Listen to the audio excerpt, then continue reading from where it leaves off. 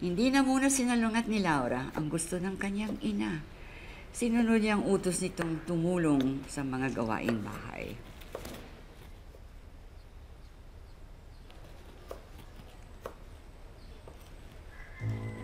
Ano ba naman yung ginagawa mo? Bakit ganyan ang pagkakahiwa mo dyan? Dapat mas maninipis. At saka ito, tingnan mo, ang kapal-kapal. Dapat pare-parehas ang pagkakahiwa mo para pag niluto mo, parehas din ang pagkakaluto.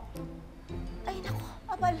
Laura, dapat matuto kang magluto. Paano pag mag-aasawa ka, anong pakakain mo sa asawa mo?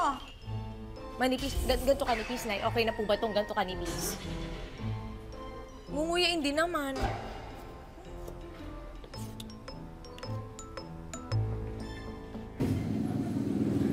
Nakakababae ba? Pwede na ba ako mag-asawa? Pag-nilinis ko to? Gusto mong magreklamo ni Laura, hindi niya magawa. Sa nanay lang niya siya hindi makalaban.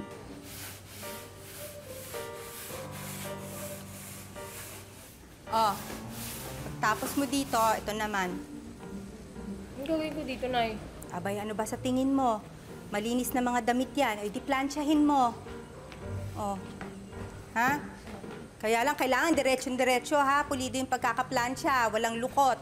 Nay, mamamasada na lang po ako. Napag-usapan na natin yan, hindi ba? Kailangang matuto ka ng mga gawaing bahay, ha? Kaya ayusin mo yung pagpaplansya mo, ha? Nay, babae na ako na to. Kahit hirap na, sige lang si Laura sa pagsunod sa utos ng kanyang ina. Kaya lang, hindi maingat si Laura.